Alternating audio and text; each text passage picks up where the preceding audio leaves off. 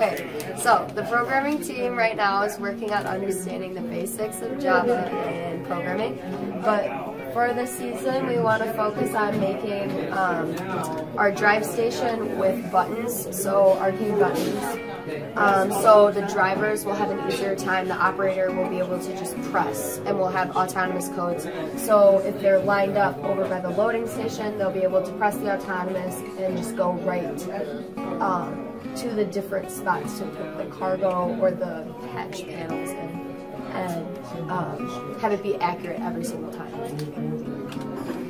It's in the, I know. Grab the square. We're designing pickup mechanism for this thing, I guess. We're gonna prototype something to pick us up. Yes.